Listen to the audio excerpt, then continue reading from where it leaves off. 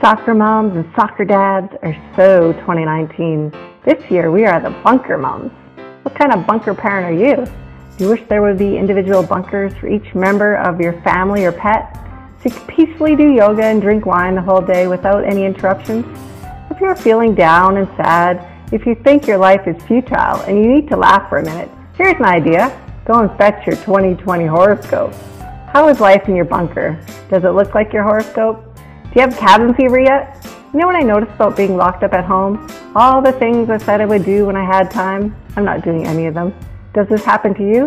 When someone in the family tries to throw away some old clothes or other kinds of clutter, and you go, no, I need to go through that and decide what I'll keep. Are you going through the stuff now? No. Are you watching YouTube videos and randomly scrolling through Facebook like me? Of course you are. I know, any excuse will do. How about the vacation pictures? You said you would make an album. How is that coming along? Soon we get to go back out into the real world.